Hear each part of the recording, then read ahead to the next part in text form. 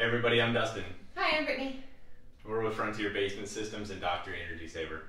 Yes, so today I'm making him talk a little bit about the difference between encapsulation and just laying plastic on the ground in a crawl space, because there's a lot of people saying, oh, it's a coat, it's got plastic down, or there's different terms for what that means. Yeah, just laying plastic down inside your crawl space is absolutely not He's not passionate an or anything, don't absolutely worry. not an encapsulation. So an encapsulation, the whole point is to basically seal off the rest of the house from the outside and from the ground. So that means sealing off the vents, getting a door that's nice and tight, and making sure that there's not just plastic on the ground, that all the joints are taped, you're wrapping all the columns, you're going up the walls, that basically you're treating the crawl space like a miniature basement.